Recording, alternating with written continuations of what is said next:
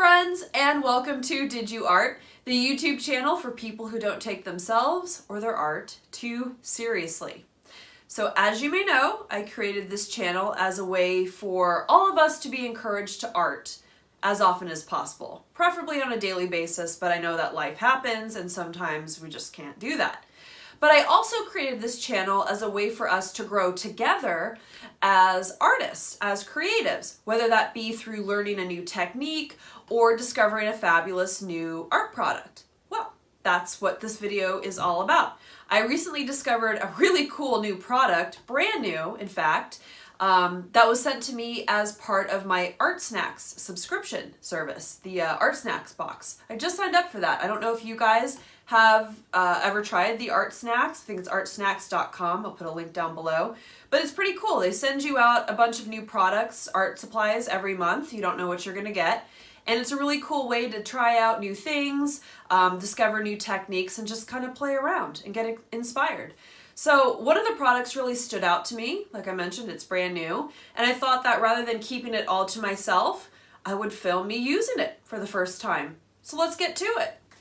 So this is the Liquitex Acrylic Gouache. Like I said, this was included in my most recent Art Snacks subscription. Woohoo! Really do like Art Snacks. I just signed up and I've been pretty happy with it.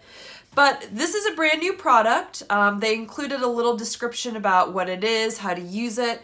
This is professional quality, it says. It's highly opaque, it's light fast, and highly vibrant.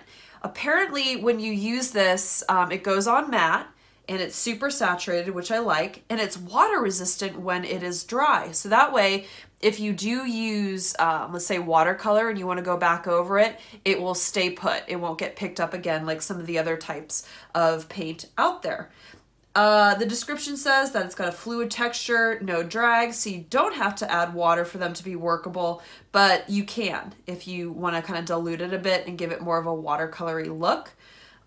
Says some of the other benefits is that it's in a reusable, recyclable, and easy to squeeze package, meaning it doesn't have corners, so you can just squeeze it out, put it in your little tub, in your tray, and you're good to go. And it says that artists can also stack them on top of each other, which I can see. I only have one, so I can't demonstrate that. But if you like to store your paint on your desk or in a little cart, you could probably stack them on top of each other, and that's going to save you some space.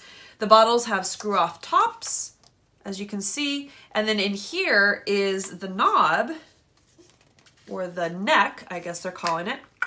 So you can just squeeze it out nice and easy.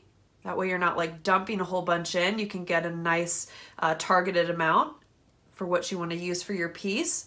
So I thought what we could do is swatch this out, just do a couple layers of it, let it dry, see what it looks like, and then I'm actually going to demonstrate using this in a couple of actual finished pieces. So let's get into it. So first of all, let's go ahead and just use the gouache alone as it is. My initial thoughts are that it's going on very smooth. I like how pigmented it is. It's very opaque. It's got a nice feel to it. And that's a very, very smooth finish, as you can see. Almost velvety. So I'll be curious to see what that looks like when it's dry. I'm just going to kind of dry brush it out a bit because I want to go back over this with a wash. And we'll see what that looks like. Okay, now let's go ahead and add some water to it and see what happens then. Yeah, that's got more of a watercolory look and feel, but it's still highly pigmented.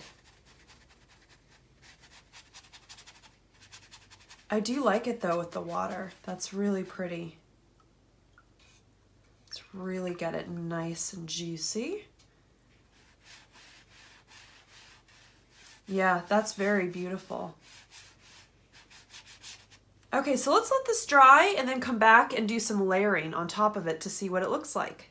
So they've had a chance to dry, and my initial thoughts, I like the finish. They're very soft, very smooth, almost velvety, and there's not a lot of streaky brush strokes. I've experienced that with some of the other mainly cheaper gouaches that I've used in the past, but as you can see, it's a really nice solid block of color. This is the one that we used with water. Again, really gorgeous color, still highly pigmented even though we did dilute it a bit, but I think that this would be a good alternative if watercolors aren't your thing, or if you wanted something that's a little more saturated and has more color. I do like this. It's still got that really nice watery effect. So yeah, that's kind of fun. The one thing I did notice though, so this shade is primary red. To me, and I don't know if this is just me, this is almost reading magenta to me, almost like a fuchsia color. It's got a little more pinky feel. But that's fine. I mean, pink's one of my favorite colors, so that works for me. So let's layer some watercolor on top of it and see what kind of cool effects we can do. So these are my Daniel Smith watercolors that I've just gone ahead and set up in their own little palettes. Let's play around with some different shades that are in the warm category. So let's put this nice, which one is this? I can't tell. If you guys have any tips on how you label your pans, please let me know. I've tried everything from washi tape to painter's tape to just writing on the actual pans themselves, and it's just not working. So I would like to know. I do have swatch cards, but still I move these pans around so much that it's hard to kind of keep track of what's what. So any tips on how to label your watercolors, your pans, please let me know in the comment section down below.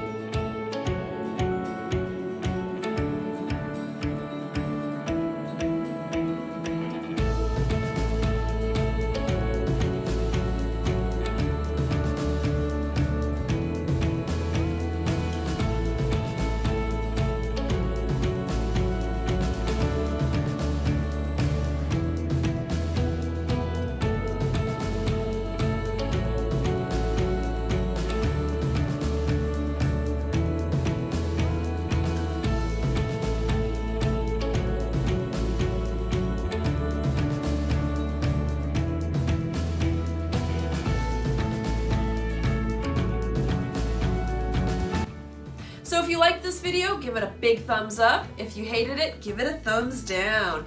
If you haven't already subscribed, please do so. And in the meantime, don't forget to art.